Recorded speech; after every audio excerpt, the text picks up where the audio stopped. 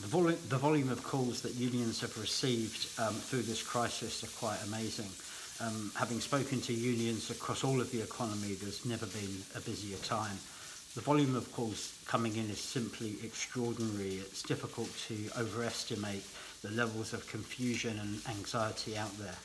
Calls into the STUC have been from workers who are mainly non-unionised, and there is certainly evidence that unionised workplaces are dealing with the situation in a generally better way, although no sector is without its difficulties.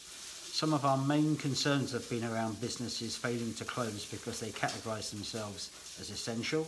On Friday, we successfully persuaded Endura to close down after highlighting that sports equipment sales are not essential to the current crisis.